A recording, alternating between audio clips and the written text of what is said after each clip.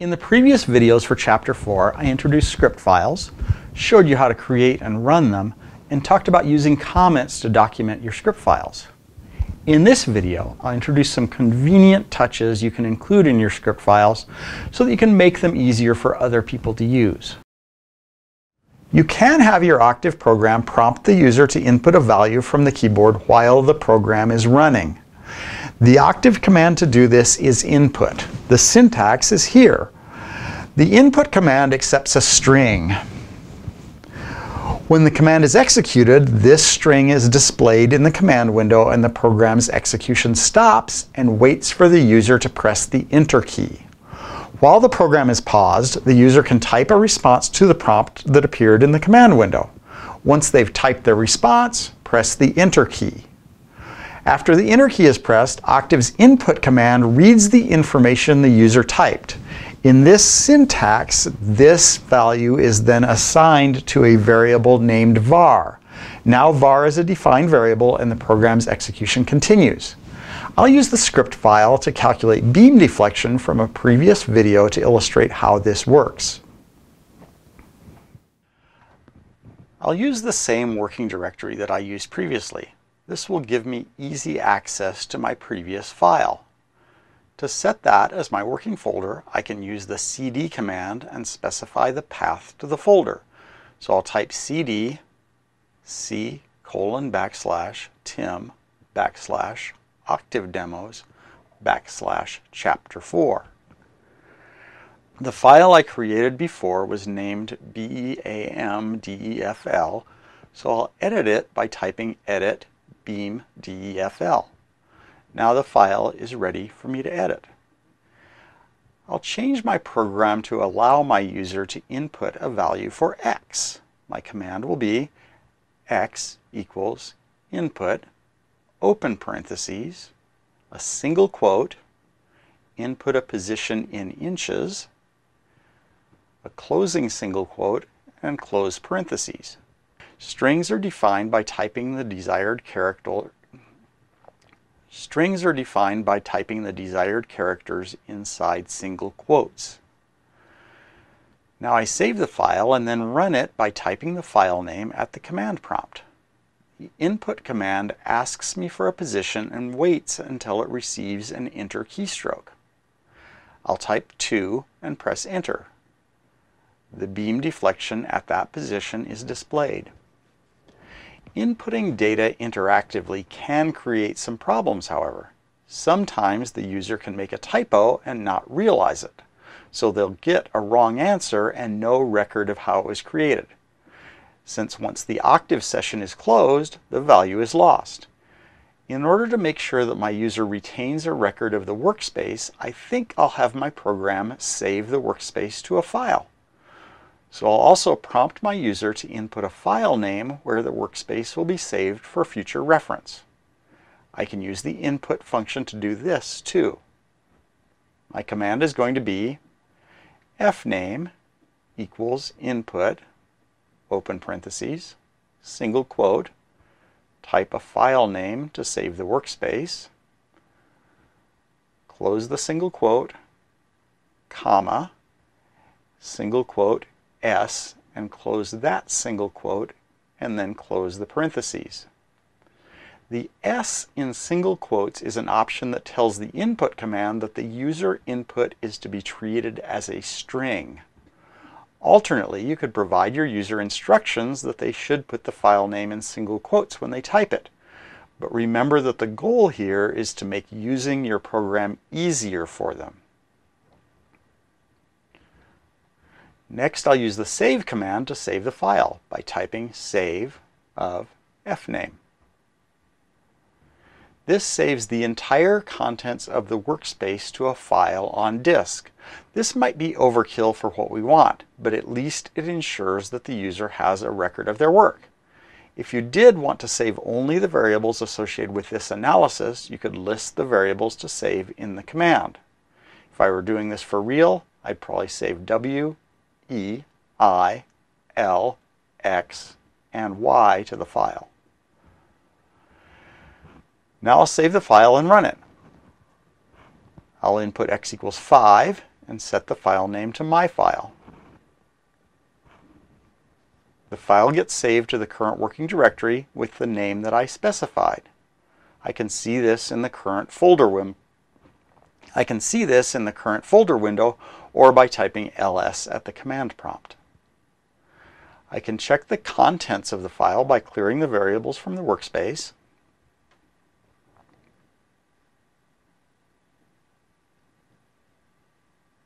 Check the contents of the workspace with the who command. All my variables are gone.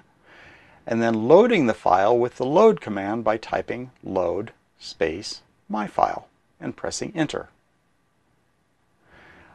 I can check that by typing who to check if my variables are back, which they are. You can also customize how you display your results in your script file. There are a few different ways to do this. First, I'll show you the easiest way, using the disp command. To use the disp command, just type the function name, disp, and then what you want to display in parentheses, either a string or a number. The value will be displayed in the command window. The argument to the disp function can be either a string or a number. Numbers, of course, are usually referenced by their variable names. Sadly, you can't mix strings and numbers in a single disp argument. But you can get around that problem by combining multiple strings into a single string. There are two easy ways to do this. Just put a list of the strings within square brackets, or use the strcat command with a list of the strings as an argument to the command. In either case, the strings get combined in the order they're listed, so the final string will start with string 1, the next part of the result will be string 2, and so on. This trick, along with another MATLAB command, allows us to display both strings and numbers in the same disp command. You can convert a string to a number with the num2str command. This command accepts a number as an input and returns a string that looks like that number. So if we have a variable named var, which happens to be, say, 3, and we type the command num2string of var, we get back a string that looks like a 3. So this command can be substituted among these strings using this syntax. This whole string can then be used as an argument to the disp command. Let's take a look at how this works with the example script file we used in our last demonstration. First, I'll add a semicolon to the calculation of the displacement to suppress Octave's default method of displaying the results. Now I'll add a disp command or two to display the results. I could do this in several different commands by typing disp, open parentheses, single quote, the calculated displacement is, close the single quote, close the parentheses, next disp of y, and finally disp, open parentheses, single quote, inches, single quote, close parentheses. Now save the file and run it. I get a descriptive message and the value we want. This lacks a certain something though, so I'll put this information all on one line. I'll modify my previous command to be disp, open parentheses, and open square bracket, single quote, the calculated displacement is, close the single quote to end that string, a comma, the command num2string, num, the number 2, and str, open parentheses, y, close parentheses, that converts the value of y to a string, comma, a single quote, inches, close that single quote to give me my units, close the square brackets, and close the parentheses that provide the argument to the disp command. Now save the file and rerun the command. I think that's better, since it's easier to match values to their descriptions, since your user doesn't have to know what variable name you use to represent the displacement. Finally, if you have a lot of numbers that you want to display in an organized way, like a table, you can use formatted output. The command I'll use here is fprintf. Its arguments are a code to provide the format of the items being displayed and a list of the items to display. The code always starts with a %sign. It can be followed by a conversion code, field width, precision, control characters, and some other generally optional codes and flags. Now I'll talk just a little bit more about the codes that can be put in these places. The conversion codes provide the basic type of information being displayed. For example, the code I is used for signed integers. F is used for fixed point values. There are plenty of other codes. U is for unsigned integers, E is for exponential notation, and so on. We can also specify the field width and precision. The field width specifies the total number of characters being displayed, and the precision specifies the number of digits to the right of the decimal place.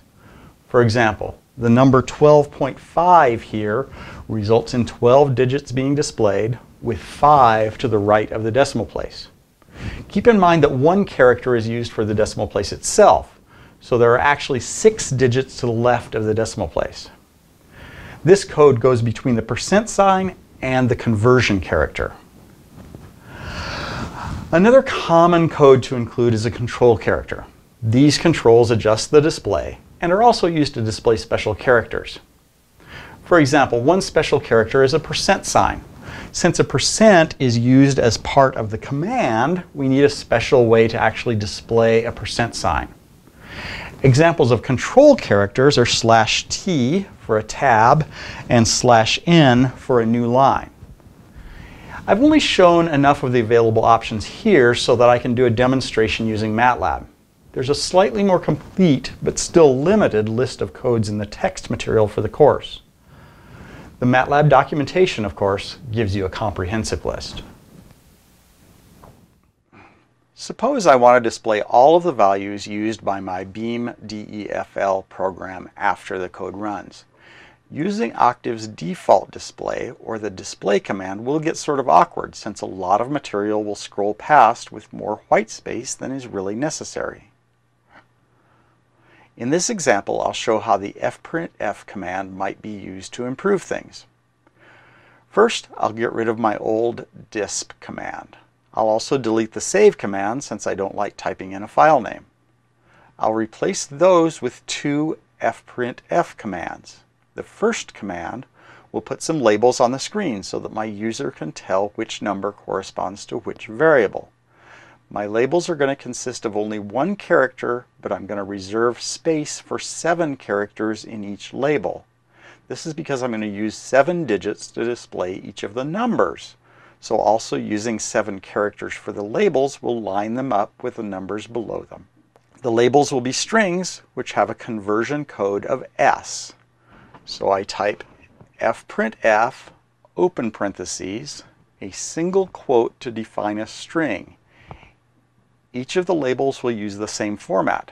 So I'll use a \t %7s 6 times for the 6 different labels, and then a /n to get to a new line. Close the single quote.